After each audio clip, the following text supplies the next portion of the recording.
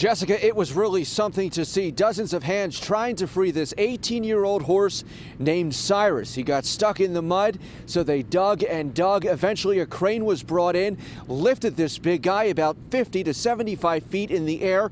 He was brought to a nearby field where he was given intravenous fluids, and tonight the hope is that he will be okay. It's good, it's good, it's good. A 1,700-pound Clydesdale named Cyrus is hoisted to safety.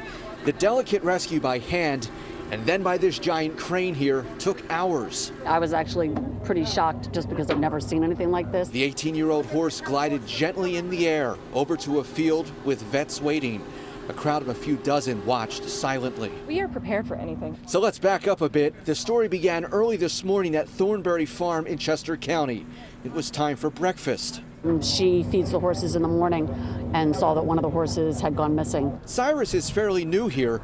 He was auctioned off just 8 weeks ago. Workers discovered him in a pond of mud.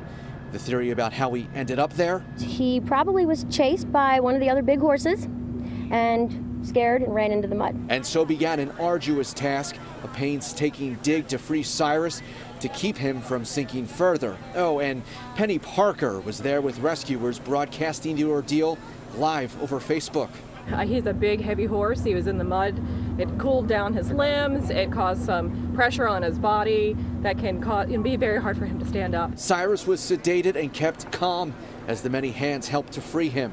The owner of the farm summed it up like sometimes things just happen and horses wander off and become trapped in mud. It was a shock because it's something that hasn't happened before, but it's anything like a child or a kid. Horses will get into all kinds of different things. You don't always know what's going to happen sometimes. And back live, here is some good news. Just got this photo from the barn manager here in Thornberry. Cyrus is up on his feet. He is eating. I am told that he is going to be taken to the veterinarian hospital to be further checked out. But this is some really good news. Just got this within the last minute. And I am also told that eventually Cyrus will be taken to his new owners in Virginia. Live in Thornberry Township, Joe Holden, CBS 3 Eyewitness News.